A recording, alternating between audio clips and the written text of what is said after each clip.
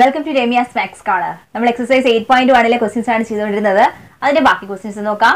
Live coaching ആവശ്യമാണെങ്കിൽ REMYA'S Max Corner എന്ന app download ചെയ്യാൻ മറക്കരുത്. പ്ലേ സ്റ്റോറിൽ അവൈലബിൾ ആണ്. ലൈവ് കോച്ചിങ് അതുവഴിയായിരിക്കും പ്രൊവൈഡ് ചെയ്യുന്നത്. അപ്പോൾ നമുക്കിനി ചെയ്യാനുള്ളത് നമ്മുടെ 10th ക്വസ്റ്റ്യൻ ഉണ്ട്, അതുപോലെ തന്നെ നമ്മുടെ 11th ക്വസ്റ്റ്യൻ ആണ്. അപ്പോൾ 10th ക്വസ്റ്റ്യൻ നമുക്ക് ആദ്യം നോക്കാം. 10th ക്വസ്റ്റ്യനിൽ വിച്ച് ഈസ് ലാർജർ എന്ന് പറഞ്ഞിട്ട് ക്വസ്റ്റ്യൻ ആണ്. നിങ്ങൾ ഓർക്കുന്നുണ്ടാവും ഇതേപോലെ ഒരു ക്വസ്റ്റ്യൻ നമ്മുടെ ടെക്സ്റ്റ് ബുക്കിലുണ്ട്. അതേ പാറ്റേൺ തന്നെയാണ് ഈ ടൈപ്പിൽ വരുന്ന ക്വസ്റ്റ്യൻസ് നമുക്ക് വർക്ക് ചെയ്യേണ്ടത്. അവിടെ നമ്മൾ ചെയ്തത് ഈ 1.1നെ നമ്മൾ ഫ്രാക്ഷൻ ആക്കിയൊക്കെ മാറ്റിയാണ് ചെയ്തത് അല്ലേ? അതേ മെത്തേഡ് തന്നെയാണ്. അപ്പൊ ആദ്യം നോക്കാനുള്ളത് 1.1 എന്ന് പറഞ്ഞാൽ 1ഉം 0.1ഉം കൂടി പ്ലസ് ചെയ്യുന്നത്. ഇനി 0.1 എന്ന് വെച്ചാൽ എന്താണ്? 1/10നെയാണ് 0.1 ആയിട്ട് എഴുതുക. അപ്പോൾ 1.1നെ നമുക്ക് 1/10 ആക്കി എഴുതിയാൽ ഈ 1.1 the whole raised to 10,000 എന്ന് പറയുന്നതിനെ നമുക്ക് എങ്ങനെ മാറ്റി എഴുതാം? 1.1 the whole raised to 10,000നെ മാറ്റി 1 plus 1/10 the whole raised to 10,000 ആക്കി നമുക്ക് മാറ്റി എഴുതാം. ഇനി അതാണോ വലുത് 1000 ആണോ വലുത് എന്നാണ് നമ്മുടെ ചോദ്യം. അപ്പോൾ ഇനി നമുക്ക് ബൈനോമിയൽ എക്സ്പാൻഷൻ വെച്ചിട്ട് ചെയ്യാം. അപ്പോൾ ഒരുപാട് ടേംസ് വേണ്ട, 2-3 ടേംസ് മാത്രം മതി. which is equal to 10,000 C0 1 raised to 10,000. അടുത്ത ടേമോ 10,000 C1 1 raised to 10,000നെക്കാളും 1 കുറവ് അല്ലേ? 9,999 വരും. then അത് കഴിഞ്ഞിട്ട് 1/10ന്റെ ടേം വരും പ്ലസ് 10,000 C2 1ന്റെ പവർ ആയതുകൊണ്ട് നമ്മൾ എഴുതുന്നില്ല. പിന്നെ നമ്മുടെ 10ന്റെ പവർ കൂടിയിട്ട് വരും. അതായത് ഈ ടേംസ് എല്ലാം എന്ത് ടേംസ് ആയിരിക്കും? പോസിറ്റീവ് ആയിരിക്കും അല്ലേ? അപ്പൊ ഇതെല്ലാം കൂടി ചേർന്നുള്ള സം ആയിരിക്കും നമ്മുടെ 1.1 the whole raised to 10,000 എന്ന് പറയുന്നത്.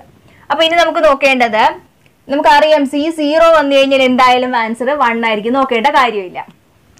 ഇനി 10,000 C1 എന്ന് പറഞ്ഞാൽ നോക്കേണ്ട കാര്യമില്ല, അത് ആ 10,000 തന്നെ ആയിരിക്കും വരിക.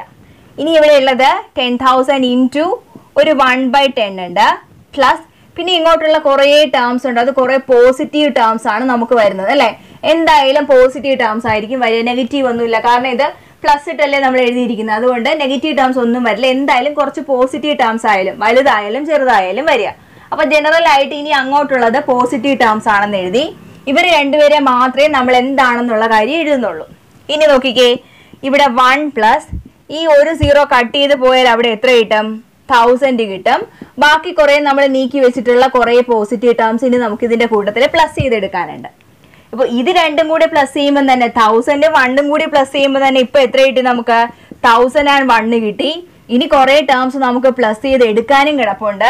സോ ഇതെല്ലാം കൂടെ കൂട്ടിക്കഴിഞ്ഞാൽ നമ്മുടെ ആൻസർ എന്തായാലും 1001നെക്കാളും വലുതായിരിക്കും. അപ്പോ ഇത് 1001നെക്കാളും വലുതാണെങ്കിൽ എന്തായാലും അത് ആരെക്കാളും വലുതാണ്? 1000നെക്കാളും വലുതാണ്. അപ്പോ നമുക്ക് പറയാൻ പറ്റും 1.1 the whole raised to 10,000 ചെയ്താൽ എന്തായാലും അതിന്റെ ആൻസർ 1000നെക്കാളും വലുതായിരിക്കും. കാരണം ഇപ്പൊ തന്നെ നമുക്ക് 10,000 പ്ലസ് സം ടേംസ് കിട്ടി. അത് കൂട്ടിയെടുക്കുമ്പോൾ എന്തായാലും 1000നെക്കാളും വലിയൊരു നമ്പർ ആയിരിക്കും വരിക. അപ്പൊ എന്തായാലും നമ്മുടെ 1.1 the whole raised to 10,000 ചെയ്യുന്നതായിരിക്കും ഏറ്റവും വലിയ നമ്പർ ആയിട്ട് നമുക്ക് കിട്ടുക. ഇങ്ങനെയാണ് നമ്മൾ ബൈനോമിയൽ എക്സ്പാൻഷൻ ഉപയോഗിച്ചിട്ട് ഇങ്ങനത്തെ ക്വസ്റ്റ്യൻ ചെയ്യുക. ടെക്സ്റ്റ് ബുക്കിലുള്ള ക്വസ്റ്റ്യനും ഇതേ മെത്തേഡ് ഉപയോഗിച്ചിട്ടാണ് അവിടെ സോൾവ് ചെയ്തിരിക്കുന്നത്. ഇനി അടുത്ത question a plus b the whole raised to 4 minus a minus b the whole raised to 4 നമ്മളൊന്ന് ചെയ്തിട്ട് അത് ഉപയോഗിച്ചിട്ട് വാല്യുവേറ്റ് ചെയ്യാൻ തന്നിട്ടുണ്ട്. √3 plus √2 the whole raised to 4 minus √3 minus √2 the whole raised to 4. അതായത് ഇവിടെ എക്കും ബിക്കും പകരം √3ഉം √2ഉം കിടപ്പുണ്ട്, അത് മാത്രമേ വ്യത്യാസമുള്ളൂ. അപ്പൊ എയും ബിയും ഉപയോഗിച്ച് നമ്മൾ എന്താണോ ആൻസർ കിട്ടുന്നത് ആ കിട്ടുന്ന ഉത്തരത്തിലെ എയും ബിയും മാറ്റി ഇട്ട് കൊടുത്താൽ മതി. നമ്മൾ ആദ്യം മുതലേ ചെയ്തെടുക്കേണ്ട കാര്യമില്ല. അതാണ് അവർ ആദ്യമേ അങ്ങനെ ഒരു ഇക്വേഷൻ തന്നത്. അപ്പൊ നമ്മുടെ ആദ്യത്തെ ജോലി ഇതെന്താന്ന് കണ്ടെത്തലാണ് ആദ്യത്തെ ജോലി. അപ്പോ 4 ആണ് വന്നിട്ടുള്ളത് അല്ലെ? റൈസ് ടു പവർ 4, ഇൻഡെക്സ് 4 ആവുമ്പോൾ നമ്മുടെ കോഎഫിഷ്യൻസിനെ കുറിച്ചിട്ട് നമുക്ക് ഓർമ്മ കാണും. എങ്ങനെയാണ് നമ്മുടെ കോഎഫിഷ്യന്റ് വന്നത്? പെട്ടെന്ന് ഓർമ്മ കിട്ടിയില്ലെങ്കിൽ പെട്ടെന്ന് നമുക്ക് പാസ്കൽസ് ട്രയാങ്കിൾ വരയ്ക്കാം. 0ൻ്റെത് 1ൻ്റെത് 2ൻ്റെത് പിന്നെ അതാരുടേതാ 3ൻ്റെത്, അടുത്ത് വരുന്നത് ആരുടേതാ 4ൻ്റെത്. അപ്പോൾ ഒരു 1 to 5 വരെയുള്ള നമുക്ക് പെട്ടെന്ന് ബൈനോമിയൽ തിയറം ഓർമ്മ വന്നില്ലെങ്കിലും പെട്ടെന്ന് നമുക്ക് പാസ്കൽ ട്രയാങ്കിൾ വെച്ചിട്ട് ചെയ്തെടുക്കാൻ പറ്റും അല്ലേ? അപ്പൊ എനിവേ നമുക്ക് ചെയ്യാനുള്ളത് a plus b the whole raised to 4ന്റെ expansion എന്ന് പറയുന്നത് 1ൽ സ്റ്റാർട്ട് ചെയ്യും. a raised to 4 ആണ്, 1 a raised to 4 പിന്നെ കോഎഫിഷ്യന്റ് 4 ആണ്. a ക്യൂബ് b പിന്നെ 6 വരും. എയുടേത് കുറഞ്ഞ് b കൂടാൻ തുടങ്ങും. പിന്നെ വരുന്നത് 4 ആണ്. 4ab⁻³ പിന്നെ ലാസ്റ്റ് വരുന്നത് 1 വന്നിട്ട് പിന്നെ എന്തേ വരുള്ളൂ b⁻4. അവിടെ എയും ബിയും ഒന്നും ഉണ്ടാവില്ല. ഇതാണ് a+b⁴ എക്സ്പാൻഷൻ. അപ്പൊ ചെയ്യാൻ എളുപ്പത്തിന് വേണ്ടിയിട്ട് ഞാനിത് ഒരു ലൈനിൽ തന്നെ എഴുതുവാണ്. +b⁻4. ഇതിലെ a−b⁴ വന്നാൽ എന്ത് മാത്രമേ വ്യത്യാസമുള്ളൂ? ഓൾട്ടർനേറ്റ് ആയിട്ട് നമ്മൾ പ്ലസ് മൈനസ് ഇട്ട് കൊടുക്കുക. അത് മാത്രമേ വ്യത്യാസമുള്ളൂ. സോ a−b⁴ എടുക്കുമ്പോൾ ഒന്നിടവിട്ട് നമ്മൾ പ്ലസ് മൈനസ് മാറ്റി മാറ്റി ഇട്ട് കൊടുക്കുക. ഇതാണ് അതിൽ വരുന്ന ഏക വ്യത്യാസം എന്ന് പറയുന്നത്. ഇതാണ്. ഇനി നമ്മുടെ ചോദ്യം ഇത് രണ്ടും കൂടി മൈനസ് ചെയ്യാനാണ് അല്ലേ? അപ്പോ ഇത് തമ്മിൽ മൈനസ് ചെയ്യുക. ഈ ടേമിൽ നിന്നും ഈ ഓരോ കറസ്പോണ്ടിങ് ആയിട്ടുള്ള ടേം മൈനസ് ചെയ്താൽ മതി. അപ്പൊ ഇവിടെ നമ്മൾ ചെയ്യാൻ പോകുന്നത് a+b⁴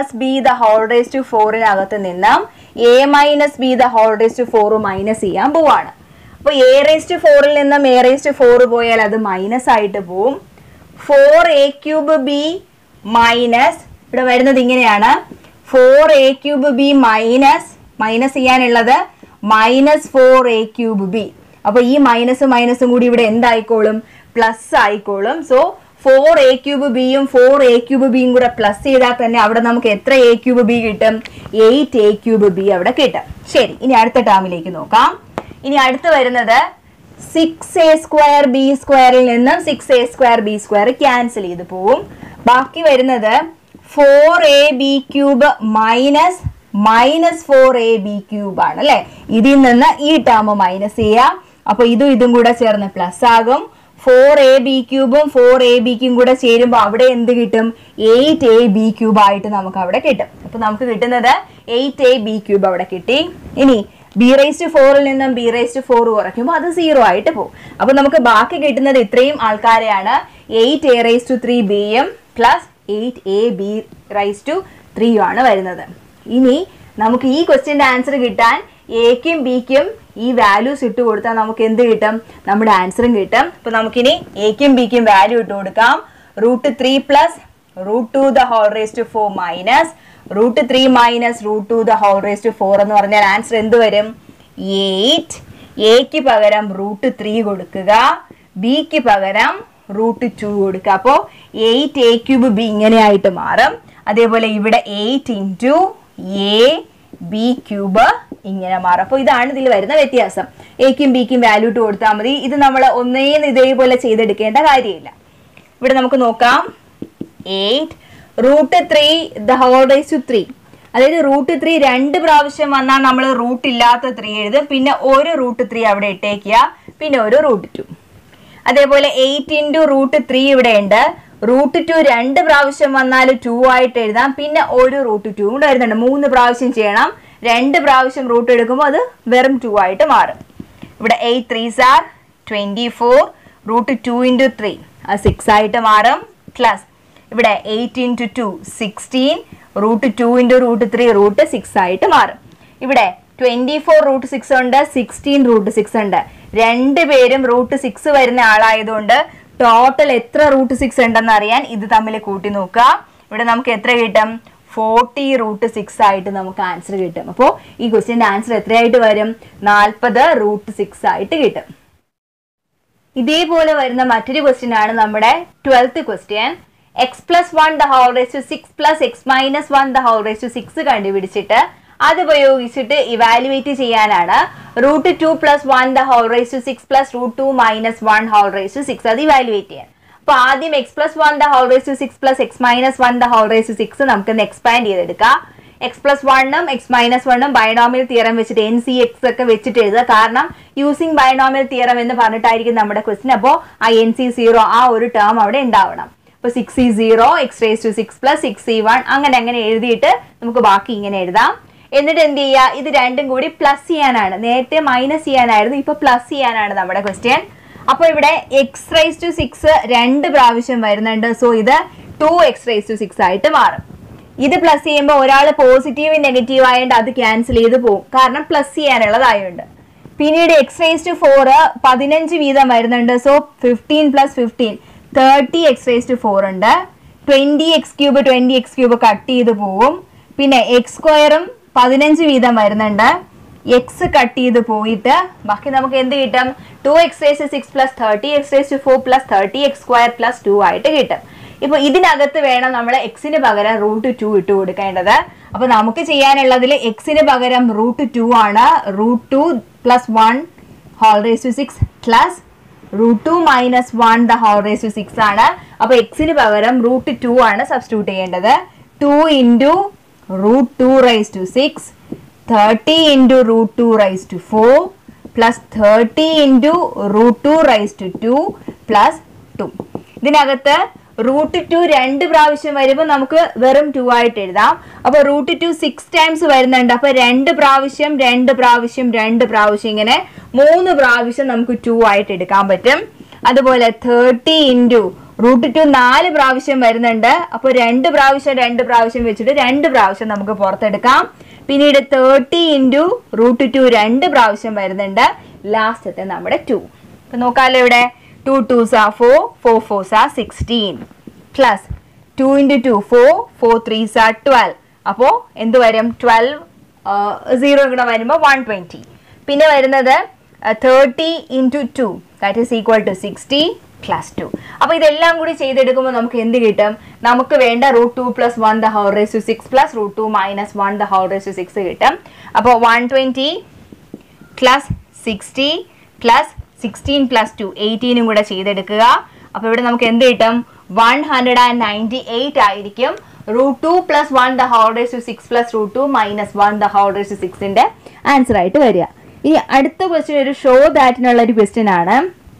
ഇവിടെ കൊടുത്തിരിക്കുന്നത് show that 9 raised to n plus 1 minus 8n minus 9 is divisible by 64 whenever n is a positive integer.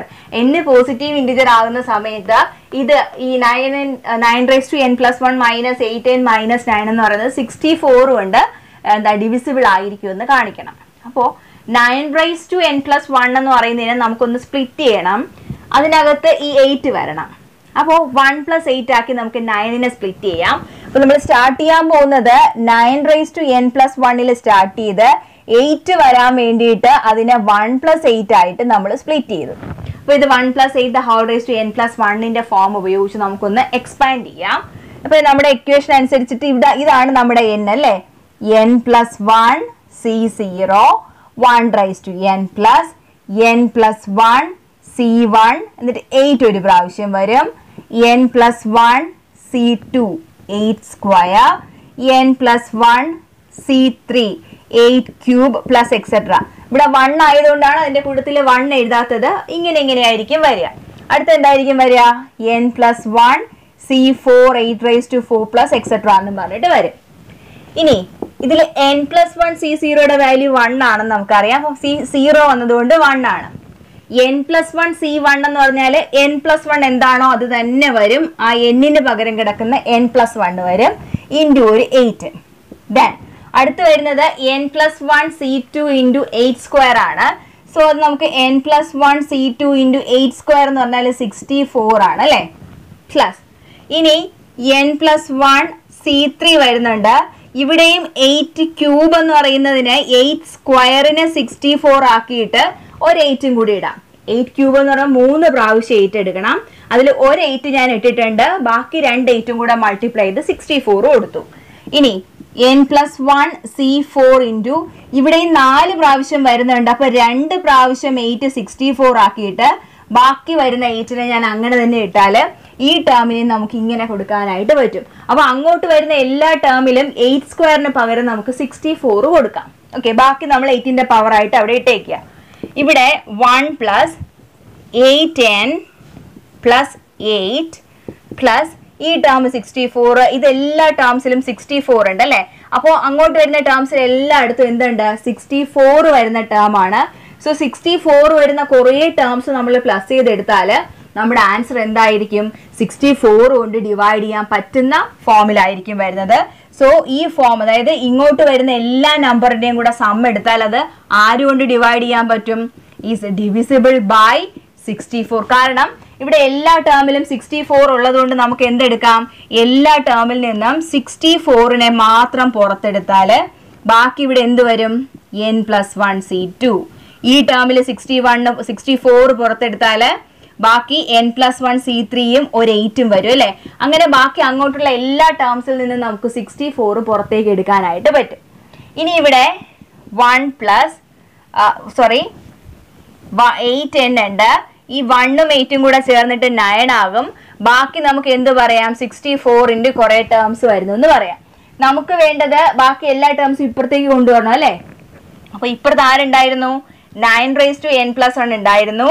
അതിന്റെ അടുത്തേക്ക് ഈ 8nനെയും ഈ 9നെയും കൊണ്ടുപോയാൽ ലെഫ്റ്റ് സൈഡ് നമുക്ക് അവര് പറഞ്ഞതുപോലെ കിട്ടും. റൈറ്റ് സൈഡിൽ പിന്നെ നമുക്ക് വരുന്നത് 64 കുറെ ടേംസ് ആണ് വരുന്നത്. ഇതിൽ 2-3 ടേംസ് എഴുതി ഡോട്ട് ഇട്ടേക്കുക. അപ്പോൾ 64ന്റെ മൾട്ടിപ്പിൾ എന്ന് പറഞ്ഞാൽ അതിന്റെ മീനിങ് ഈ ടേം, അതായത് റൈറ്റ് ഹാൻഡ് സൈഡിനെ നമുക്ക് എന്തുകൊണ്ട് ഡിവൈഡ് ചെയ്യാം? ഈ 64 കൊണ്ട് ഡിവൈഡ് ചെയ്യാൻ പറ്റും അല്ലെ? 64ഉം ക്യാൻസൽ ചെയ്ത് പോകും. അതായത് റൈറ്റ് സൈഡ് ആരുകൊണ്ട് ഡിവിസിബിൾ ആണ്? 64 കൊണ്ട് ഡിവിസിബിൾ ആണെങ്കിൽ അതിന്റെ meaning 9n+1 8n - 9 is divisible by 64. അപ്പൊ അതാണ് നമ്മുടെ ക്വസ്റ്റ്യൻ. ഇത് എന്താണെന്ന് തെളിയിക്കുക? 64 കൊണ്ട് ഡിവിസിബിൾ ആണെന്ന് തെളിയിക്കുക. ഇപ്പൊ നമുക്ക് കിട്ടി എന്താണ്? 64 കൊണ്ട് ഡിവിസിബിൾ ആണ്. ഈ സെക്ഷനിലെ ലാസ്റ്റ് ക്വസ്റ്റ്യൻ ആണ് പ്രൂവ് ദാറ്റിന്റെ ഒരു ക്വസ്റ്റ്യൻ ആണ്. Sigma r from 0 to n 3r NCR is equal to 4n. അപ്പോൾ ഇത് കുറച്ച് ഇൻട്രസ്റ്റിംഗ് ആയിട്ടുള്ള ഒരു ക്വസ്റ്റ്യൻ ആണ് അല്ലേ? ഇതിന്റെ ആൻസർ 4n ആണെന്ന് കാണിക്കാനാണ്. അപ്പോൾ നമുക്ക് ലെഫ്റ്റ് സൈഡ് മാത്രം എടുക്കാം. Left side sigma r from 0 to n 3r NCR എന്നാ പറയുന്നത്. അതായത് ഇവിടെ കൊടുക്കേണ്ട rന്റെ വാല്യൂ പറയുന്നുണ്ട്. r 0 മുതൽ സ്റ്റാർട്ട് ചെയ്യുക. അപ്പൊ rന് ആദ്യം 0 ഇട്ട് കൊടുത്താൽ 3 NC0 കിട്ടും. സമേഷൻ അല്ലെങ്കിൽ സിഗ്മ എന്ന് പറയുമ്പോൾ പ്ലസ് ഇടുക. എന്നിട്ട് rന് അടുത്ത നമ്പർ കൊടുക്കുക, 1 കൊടുക്കുക. 3 NC1. വീണ്ടും സിഗ്മ പറയുന്നുണ്ട് പ്ലസ് ഇട്ടു. 0യും 1ഉം കഴിഞ്ഞാൽ അടുത്ത ആള് 2 കൊടുക്കുക. 3 NC2, 3 NC3 പ്ലസ് എക്സെട്ര.